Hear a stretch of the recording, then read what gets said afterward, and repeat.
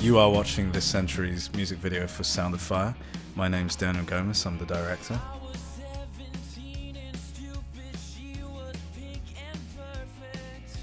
The idea for this video was to take the look and feel of Los Angeles at this point in time and lock it into these sort of still photos that obviously are moving as it's a music video. We really wanted to be able to document the feel of this particular era, the way people dress, the way people look. When we were first writing the record and kind of coming together, it was the first time that in a long time that we collaborated together as a band on something from the start. It was just a fun song, and it's just one of those songs that is kind of fun and flirty. It kind of goes hand in hand with Hopeful Romantic and just kind of the overall theme of the record. Something I wanted to do with this video was have a lot of still photography references.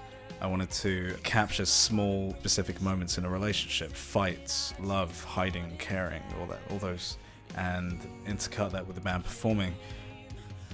I think it just kind of feels like exactly where we were kind of envisioning it, but he kind of took it to the next level because we're not directors ourselves. We were expecting no haircuts, we were expecting no makeup, we were expecing no lighting stuff. We were expecting a camcorder bought from Best Buy, and then another kid with like a cheap microphone.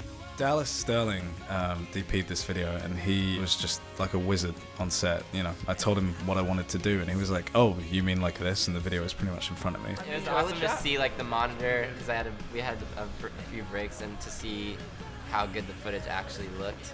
It's way beyond what I was thinking. It's cool to like have it like envisioned in your head, and then you look at the monitor and you actually see it being shot, and it looks exactly how you kind of envision it. We really wanted to, try and get away from the poppy look and give it more of a, classy, artsy, photographic feel. Dallas pretty much lit the entire video without a single electric light. Nothing was plugged in. He got mirror boards and he harnessed, the power of the sun and lit the entire video, and it's natural and it's beautiful, and it really rides along with the old school photographers of the time. I think the central idea was there, where we wanted it to be artistic and really not so much about being like this point A to point B story, but more about kind of creating these visuals that were more timeless and more interesting.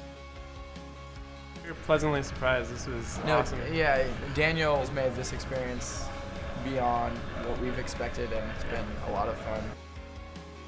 So, thank you for watching. Hope you liked the video. Cheers.